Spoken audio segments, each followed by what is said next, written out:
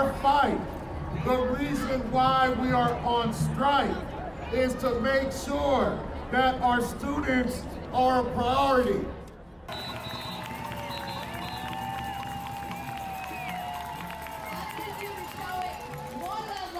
We are on strike for lower class size, to have better education outcomes for our students.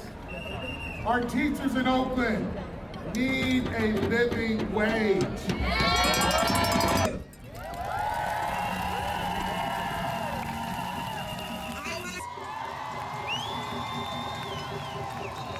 I have one question for you today.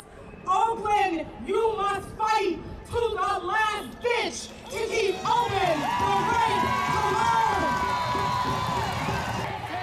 I can't hear you. What are you prepared to do? Whatever it takes.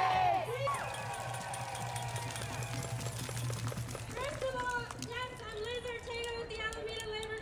We cannot afford to live here. I personally pay rent, and I only can afford rent because I have my parents helping me pay rent. I can't afford to live here on my salary alone. And I've been teaching in Oakland Unified for 8 years, and I have a master's from Mills College.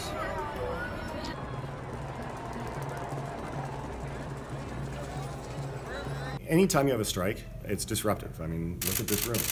You see an empty room here, chairs on tables, because there are no students here, and that education is not continuing. So it's disruptive to them. It's disruptive to our families. We know it's disruptive to our teachers. They don't want to be on the picket line. They would much rather be here educating their kids. They care about their kids. They want to be here with them every single day. And so that's where we want them. We want to be able to resolve this as quickly as possible.